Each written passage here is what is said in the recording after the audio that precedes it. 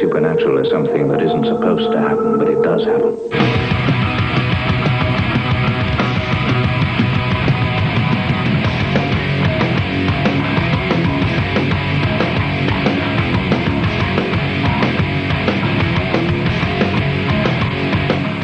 There's two kinds of ball players. There's those with a lot of skill and a lot of talent, you know, and then there are those that are smart players, you know. And you don't necessarily have to have aggression, but you have to be smart about how you play.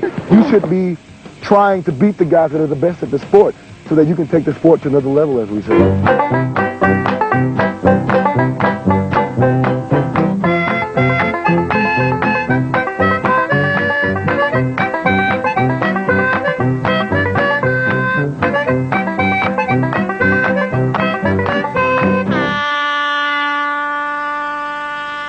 I'm almost 30 now, you know, so it's one of those things where as the game progresses, the people get better with it over time. And that's what we want to keep playing football now, because the more people we bring in from the States to help coach and to help train, the better the level of the players go, and then they have more basics later.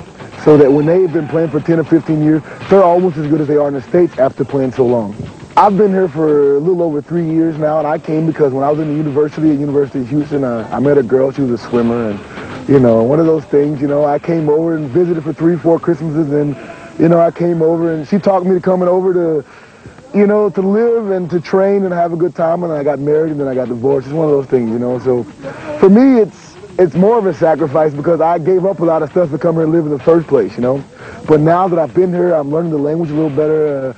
It's starting to grow on me, and I'm starting to like the Danish way of life, so to speak, you know, so. The competition is getting much better than it has been. You know, the Towers have been champions for 4 of the last 8 years, more or less, you know. And last year we lost the championship in the final to Roskilde. But at the same time, the players got better, you know, because the Towers have been so much better than everyone else over the years. And all of a sudden, there were some other teams that started giving the Towers good games and started playing better. So the level in the last 2 or 3 years has gone up phenomenally, you know, maybe 50% better than it was 4 years ago. So you can't say that the level's not better. It's not on a professional level or World League football level, but it's getting there, though. You know, and it's about contact. It's a lot of contact in American football. I mean, there's usually an average of 77 plays on offense and maybe the same on defense during a football game. So that means if you're an offensive player, you may hit your offensive player 77 times during a game. That's a lot of time to hit one guy that weighs 150 kilos over and over. You got guys that weigh 150 kilos, 300 pounds, 320 pounds, 2 meters tall, you know, and they're going against guys that weigh 160 kilos and they're 2.1 meters tall. And these guys are running at each other full speed, just knocking the living daylights out of each other. And when you get that kind of impact, your body's not made for that sort of thing. You know, it's like driving your car into another car. People have never met before trying to get you to get aggressive and get pissed off. You get people talking about your sister, people like, your mother's so ugly, blah, blah, blah, blah, blah, you know. And you got coaches that do the same thing to get you to get pissed off. But some people play better when they're angry, you know, when they're aggressive, and some people don't, you know. So it's a lot of the game is psychological in American football. There's a lot of guys that don't go out and eat raw meat and, you know, go out and wrestle bears and stuff for a living, you know, that play American football. There's a lot of guys that do, you know. I mean, so it's just depends on who you are and where you come from and what your outlook on life is.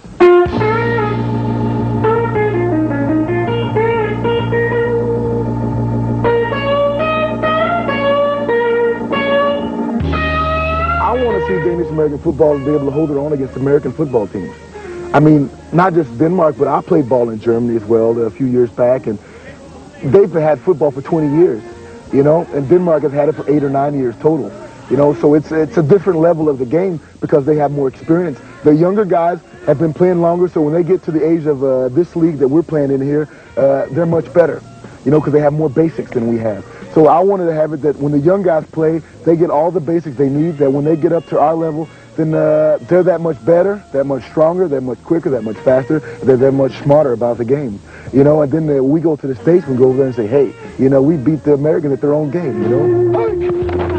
You're falling on the ground. You got people stepping on you with these big, thick cleats. You got people falling on you, 5, 6, 7 guys falling on top of you. You get, you know, twisted ankles because you're in this big pileup and people are biting you and spitting on you. It gets rough, man. It really gets rough, and but it's fun. We love it. We play it because it's a rough sport, you know.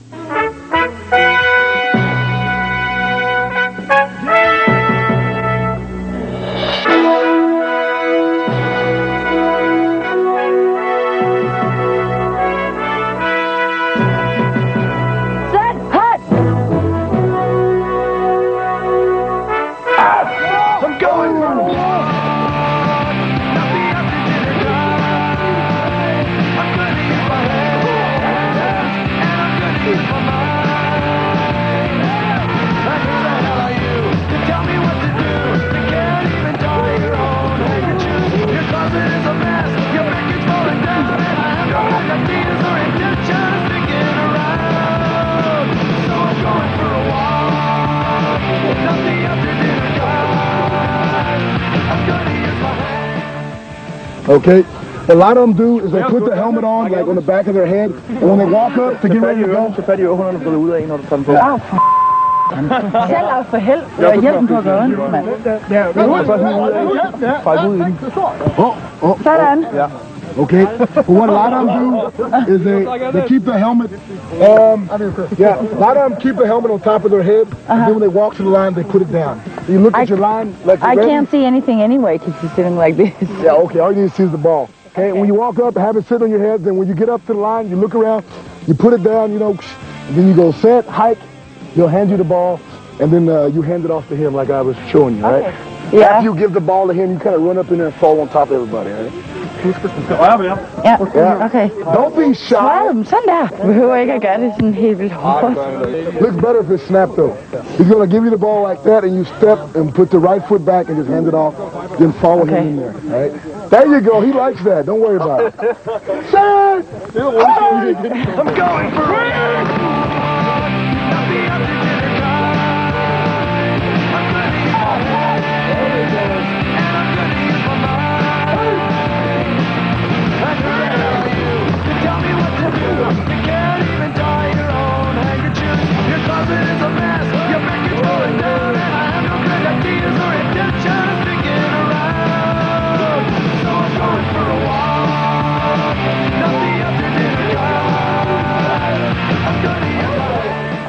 Ready? Fight! Set, hut!